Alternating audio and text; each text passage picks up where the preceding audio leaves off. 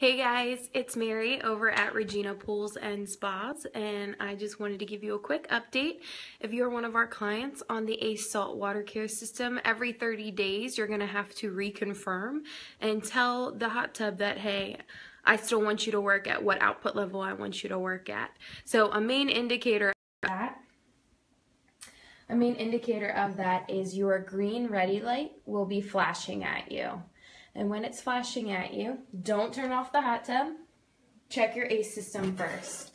So what we're going to do is we're going to wake up the home screen. We're going to hit options. We're going to hit water care. And in here it says confirm output, check water. So essentially we're going to just change our output level. It's up a little bit high for what we want in our showroom.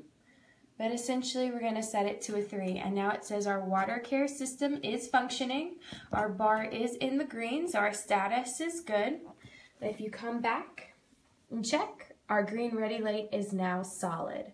So it's as simple as that. Just make sure to check your output level whenever that green ready light is flashing. Have a great day, guys.